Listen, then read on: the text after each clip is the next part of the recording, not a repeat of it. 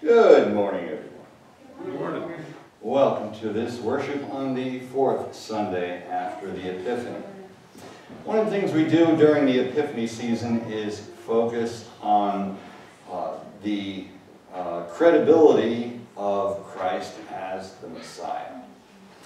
And so what we'll be looking at today is how then that plays out in our lives as Christians. Because on the one hand, it is true that there is one true God and that Jesus Christ is both God and Lord. However, how we live that out and how we approach other people with that can have a very different impact depending upon how we go about it. And that's the focus of the service today. The schedule is pretty standard. Bible class on Wednesday, gals meet on Saturday, and then we'll have Bible class and worship next Sunday. After church today, the gals are hosting a taco bar type of dinner, and so you're welcome to stay for that. Otherwise, the sermon title is Learning to Love, and how do we take the fact that Jesus is our Lord and Savior and deal with the world around us as Christians with regard to it. So that is the focus of today's service and our theme. So with that, we begin with the opening hymn, Thy Strong Word.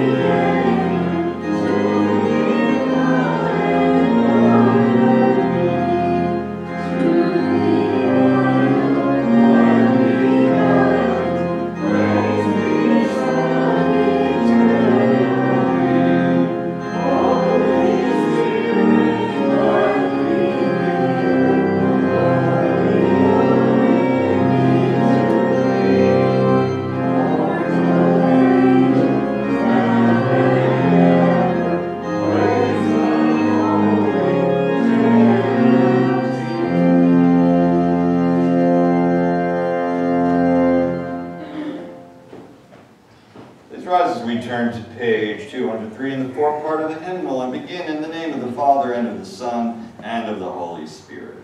Amen. Our help is in the name of the Lord. Who made heaven and earth. If you, O Lord, kept a record of sins, O Lord, who could stand? But with you there is forgiveness. Therefore you are feared. Since we are gathered to hear God's word, call upon him in prayer and praise, and receive the body and blood of our Lord Jesus Christ in the fellowship of this altar. Let us first consider our unworthiness and confess before God and one another that we have sinned in thought, word, and deed, and that we cannot free ourselves from our sinful condition. Together, as his people, let us take refuge in the infinite mercy of God our Heavenly Father, seeking his grace for the sake of Christ, and saying, God, be merciful to me, a sinner.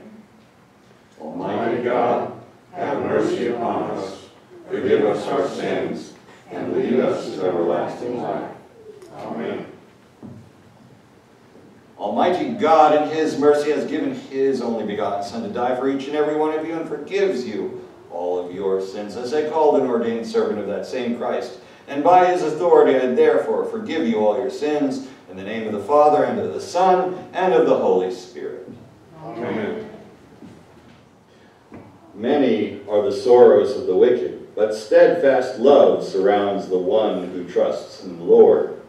Blessed is the one whose transgression is forgiven, whose sin is covered. Blessed is the man against whom the Lord counts no iniquity, and in whose spirit there is no deceit.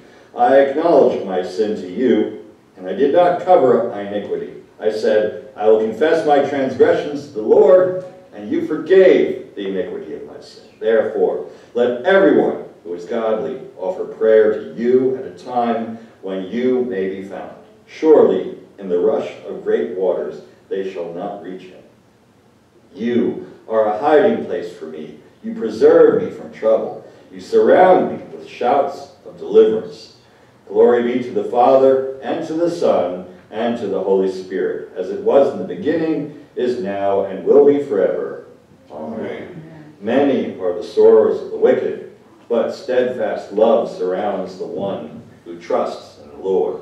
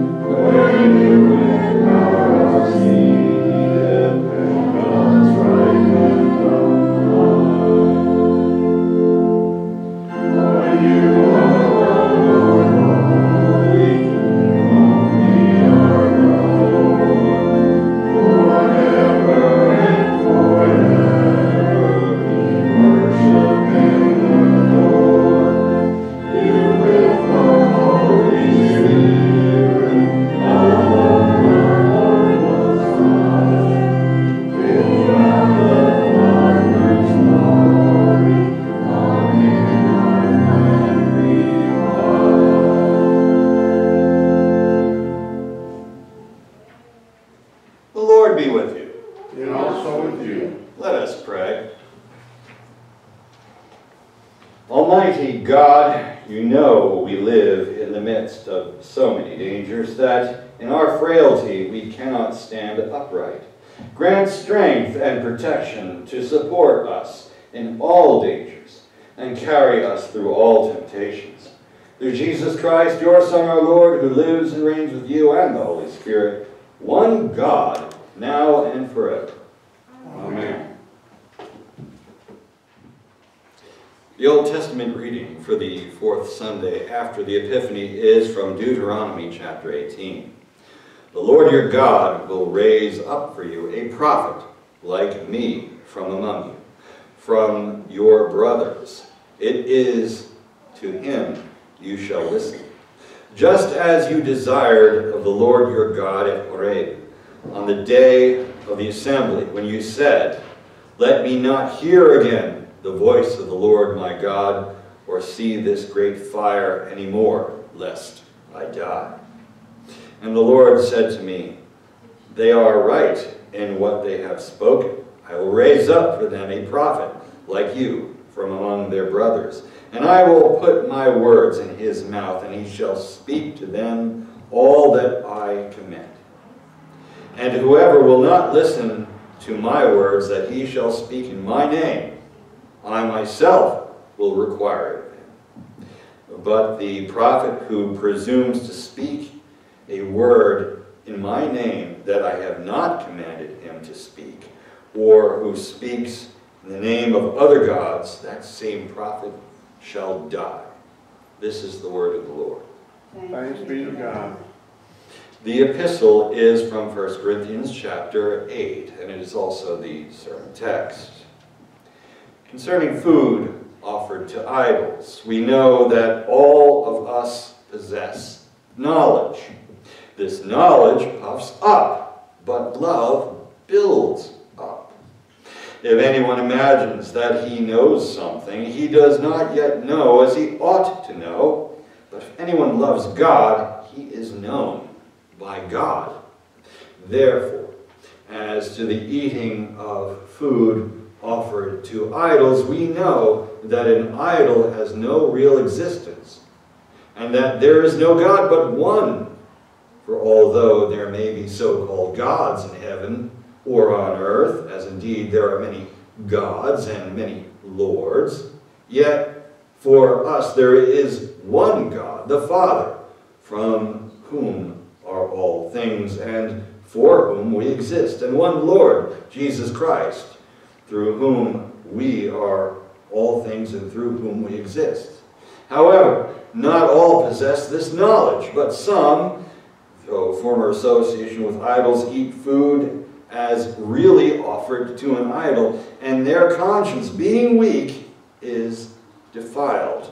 Food will not commend us to God. We are no worse off if we do not eat, and no better off if we do. But take care that this right of yours does not somehow become a stumbling block to the weak. For if anyone sees you who have knowledge eating in an idol's temple, will he not be encouraged if his conscience is weak to eat food offered to idols? And so by your knowledge this weak person is destroyed, the brother for whom Christ died. Thus, sinning against your brothers and wounding their consciences, when it is weak, you sin against Christ. Therefore, if food makes my brother stumble, I will never eat meat, lest I make my brother stumble. This is the word of the Lord. Thanks be to God. Please rise as we sing together the Alleluia verse.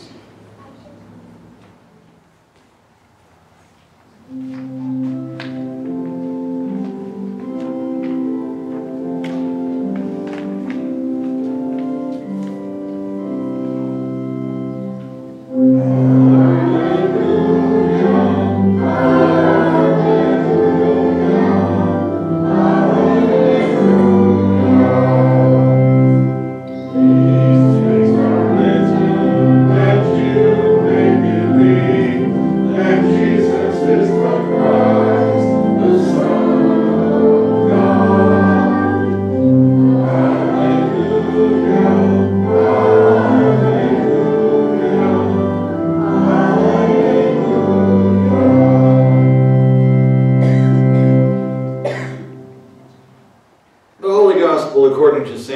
the first chapter. Glory to you, O Lord. They went into Capernaum, and immediately on the Sabbath Jesus entered the synagogue and was teaching. And they were astonished at his teaching, for he taught them as one who had authority, and not as the scribes. And immediately there was in their synagogue a man with an unclean spirit, and he cried out, "What have you to do with us, Jesus of Nazareth? Have you come to destroy us? I know who you are, the Holy One of God." But Jesus rebuked him, saying, "Be silent, and come out of him." And the unclean spirit, convulsing him and crying out with a loud voice, came out of him. And they were all amazed, so that they questioned among themselves, saying, "What is this? A new teaching with authority. He commands even the unclean spirits, and they obey him." And at once his fame spread everywhere, throughout all the surrounding region of Galilee. This is the gospel of the Lord. Praise to you, O Christ. Together we confess the Christian faith using the words of the Nicene Creed on page 206. I believe in one God, the Father Almighty, maker of heaven and earth, and of all things visible and invisible, and in one Lord Jesus Christ, the only begotten Son of God, begotten of his Father before all worlds, God of God, light of light, very God of very God, begotten, not made, being of one substance with the Father, by whom all things were made, who for us men and for our salvation came down from heaven, and was incarnate by the Holy Spirit of the Virgin Mary, and was made man, and was crucified also for us under Pontius Pilate. He suffered and was buried. The third day he rose again, according to the Scriptures, and ascended into heaven, and sits at the right hand of the Father. And he will come again with glory to judge both the living and the dead, whose kingdom will have no end. And I believe in the Holy Spirit, the Lord and giver of life, who proceeds from the Father and the Son, who with the Father and the Son together is worshipped and glorified, who spoke by the prophets. And I believe in one holy Christian and apostolic church. I acknowledge one baptism for the remission of sins. And I look for the resurrection of the dead and the life of the world to come. Amen. Please be seated. Grace, mercy, and peace be unto you from God our Father and from our Lord and Savior, Jesus Christ. Amen. So our sermon talks about learning to love, and it's from the 1 Corinthians text read earlier. How many of you know someone who has an altar to their ancestors where they pray and burn incense? How many of you know someone who has a statue of the Hindu god Ganesha? There was a time where knowing such people might have been quite rare in many parts of the United States. Yet especially in urban areas, East Asian and Indian populations have maintained vibrant communities that enjoy our religious freedoms. I bet you do know someone who spends a lot of time online. Maybe they feel more like they are an important part of a group when they interact with friends on social media and chat. Maybe online multiplayer games make someone feel more alive than the daily grind. Maybe one feels that the new vistas revealed by online documentaries and other content open up life and make it more exciting. It can be easy to want to live in that part of life, yet we live in a world where we have to work, eat, and do all the boring stuff because we have to survive. What I've been talking about here is cases of what some people call gross and fine idolatry. Gross idolatry is when you have a literal object that focuses worship and devotion to a god. Fine idolatry is when something takes up so much of your attention and effort that it effectively becomes the governing principle in your life. Of course, the word idolatry is biased because it assumes that the idol is not a true God, as we read in 1 Corinthians 8:4-6. So how do you engage a person who is different from you, or who has drifted off into another world, another path in life? You have knowledge, to be sure. You can tell such people what you know to be true, but what will be the outcome? Our text speaks about food offered as a sacrifice in various Greek temples. These temples would share part of that sacrifice with worshipers, either on site or potentially allowing them to take a doggy bag home or something like that. They would eat it in the temple, or they would take it home, and they would invite their friends to do so as part of their social circle. And that would be a sign of their particular god's benevolence. Some Christians in Corinth, and likely other places in the Roman world as well, would have no problem in being invited to their non-Christian friend's house or to the whatever temple that they worship at to eat with them, because they were very comfortable with the idea that Christians know that there is only one God and Lord, and that is an objective fact to which nature itself attests. However much modern atheists try to disprove God as a fiction, such as like Neil deGrasse Tyson or Michael Shermer and others, they have to take Scripture out of context, really, to do so. Yet Raymond Littleton, fellow of the Royal Society, observed worse and worse data coming into the scientific literature since the 1970s, and this was the result of playing politics with science. So I think we can be comfortable that in fact there is one true God. And that's what the Epiphany season really is about, attesting to the divinity of Jesus Christ. Psalm 19 verse 1 says, "The heavens declare the glory of God, and the sky above proclaims his handiwork." There's no surprise that Jesus had a star appear at his birth. Your homework will not do itself, folks. Your bed will not make itself. You should not be surprised that information does not create itself. And the laws of nature depend explicitly on the transition and movement of information. Thus, belief in God is both rational and necessary. Even, secularists believe in God, they just believe in a different one. Yet, some other people were not so comfortable with Christians going to eat sacrificial meat in the houses or temples of unbelievers. They saw this as giving the idols the respect they should not have. They saw this as hypocrisy. They started to wonder if the whole gospel message about Christ might be just yet another religion among many, and they started to lose faith. And that is a serious problem. Paul addressed this problem by agreeing that some statue is nothing more than a stone statue. In the same way, a Ouija board is just an object, right? It's just a piece of cardboard and a movable game piece.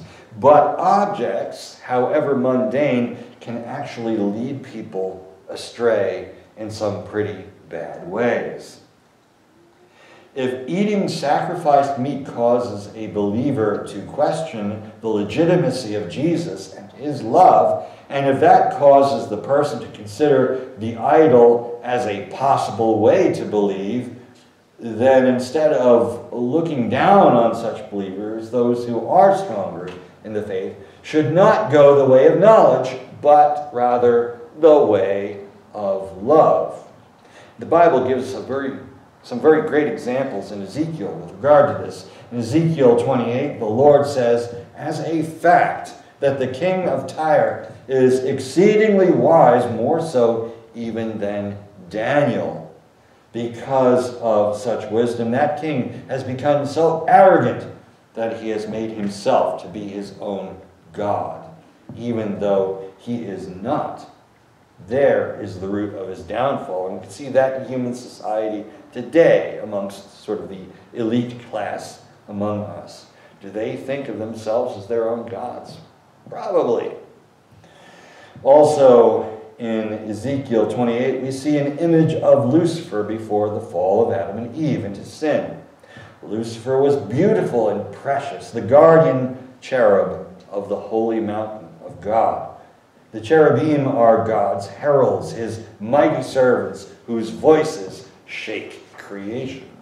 Cherubim fill people with awe, wonder, and even terror. This great caretaker, Lucifer, went the way of knowledge and scorned all love because he could not stand the idea of caring for humans, for whom the Lord God, the person of Christ, was fully willing to die in order to save them. Knowledge puffs up, as Paul writes in 1 Corinthians 8, verse 1. But pride goes before destruction, and a haughty spirit before a fall. Proverbs 16, verse 18. If we have knowledge from God, we have it as a gift to use in a loving way. Even the people who annoy us are loved because Christ died also for them. That is the game changer here.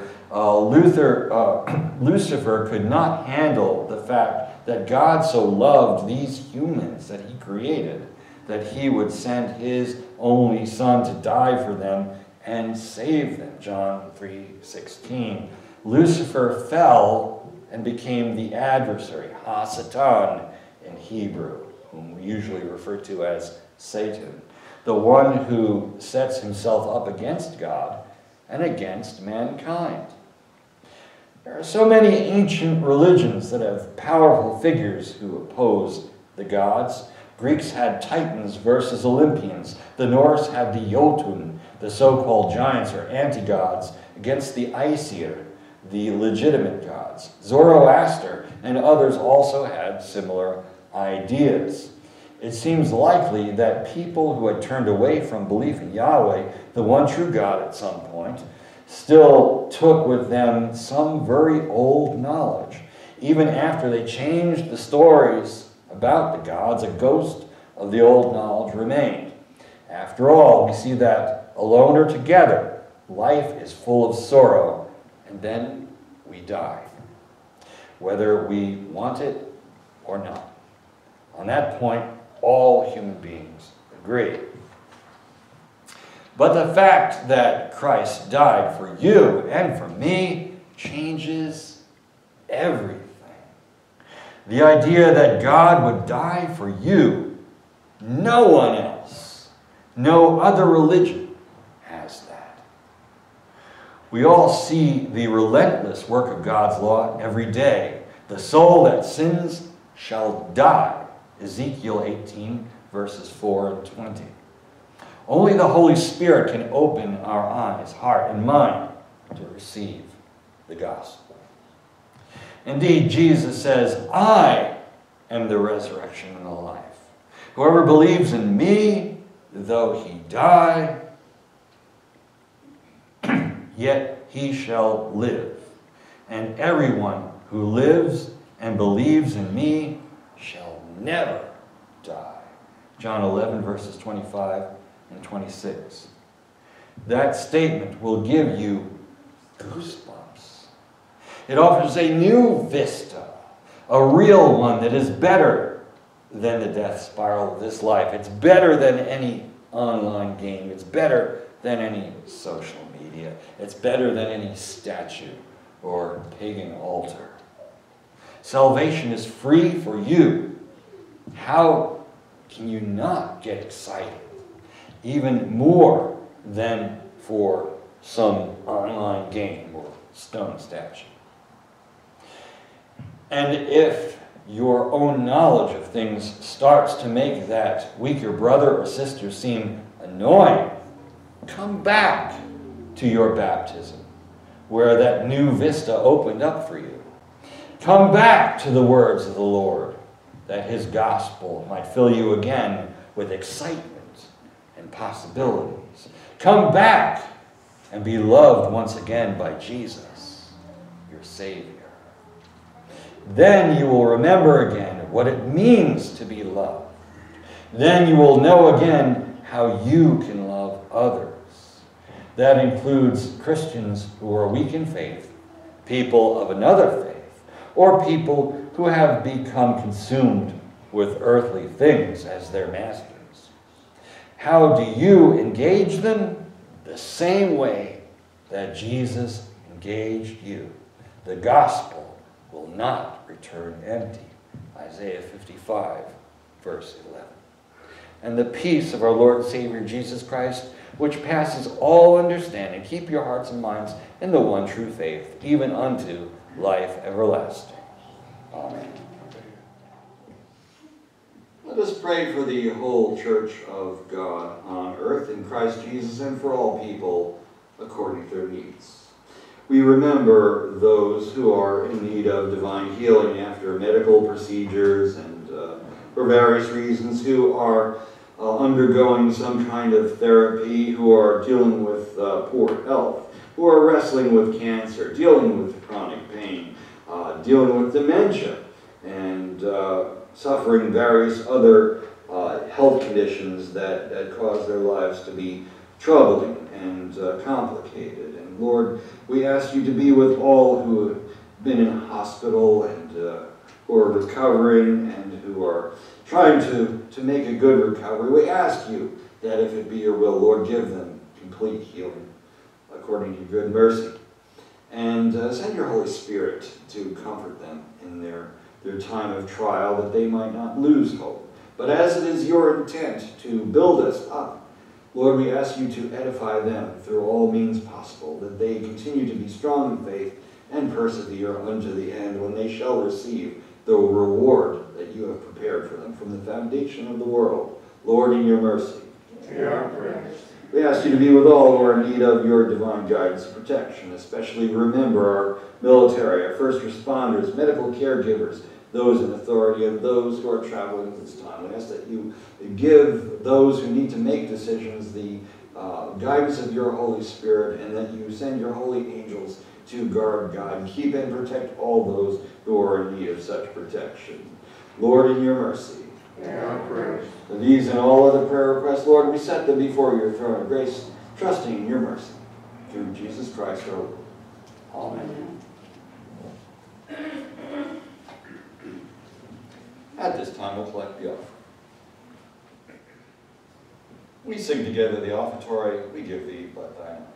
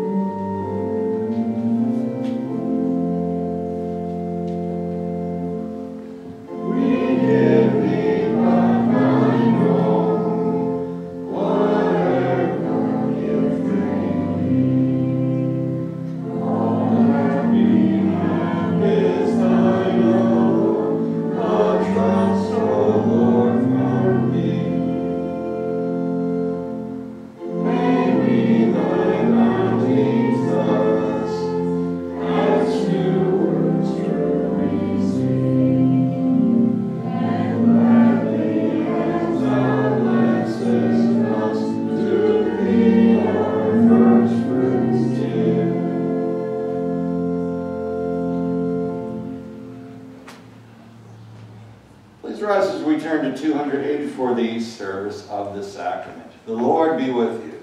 And also with you. Lift up your hearts. We lift them to the Lord. Let us give thanks to the Lord our God. It is right to give him thanks and praise. It is truly good, right, and salutary that we should at all times and in all places give thanks to you, O Lord, Holy Father, Almighty and everlasting God, for the countless blessings you so freely bestow on us and all creation. Above all, we give thanks for your boundless love shown to us when you sent your only begotten Son, Jesus Christ, into our flesh, and laid on him our sin, giving him into death, that we might not die eternally. because he is now risen from the dead and lives and reigns to all eternity. All who believe in him will overcome sin and death and will rise again to new life. Therefore, with angels and archangels, with all the company of heaven, we laud and magnify your glorious name, evermore praising you and saying,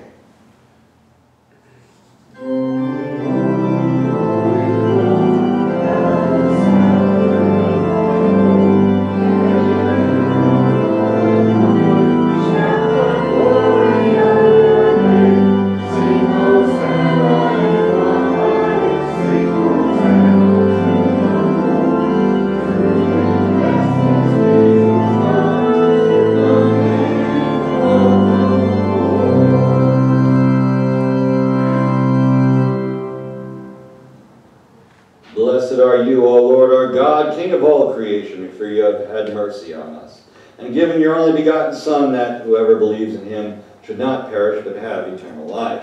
As the glory of your presence once filled your ancient temple, so in the incarnation of your Son, Jesus Christ, you manifested the fullness of your glory in human flesh. We give you thanks that in his most holy supper you reveal your glory to us. Grant us faithfully to eat his body and drink his blood, so that we may one day behold your glory face to face.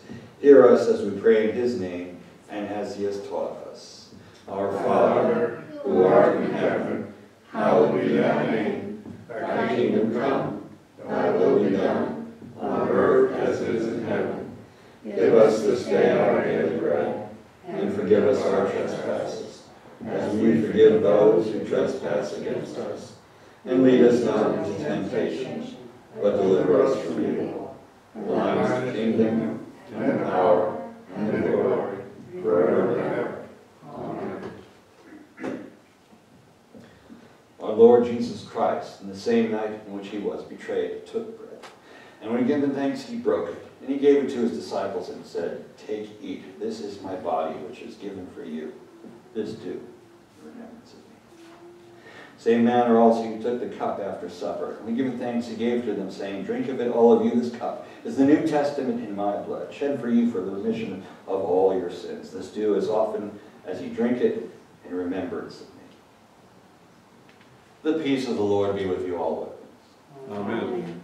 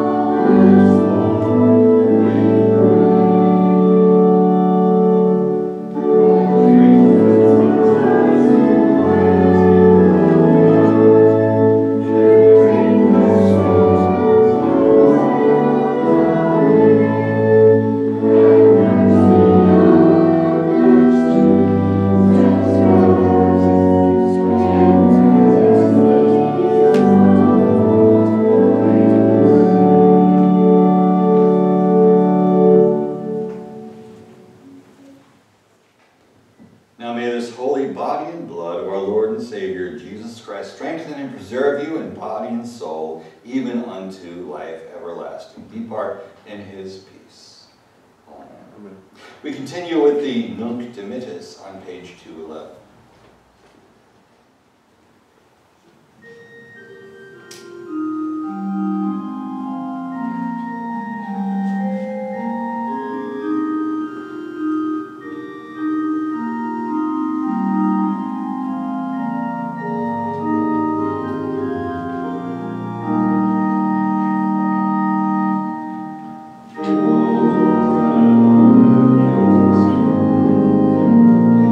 Amen.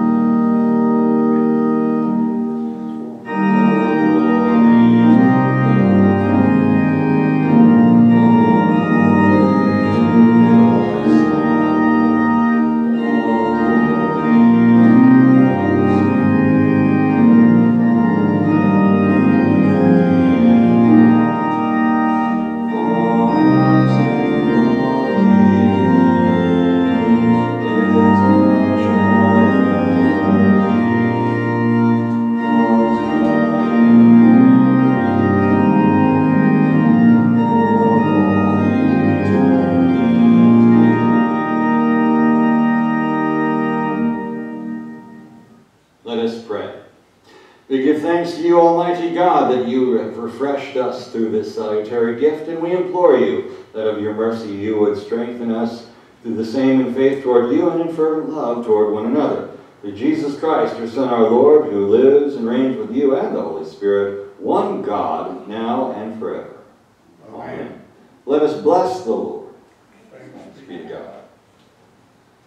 Lord, bless thee and keep thee. Lord, make his face shine upon thee and be gracious unto thee. Lord, lift up his countenance upon thee and give thee his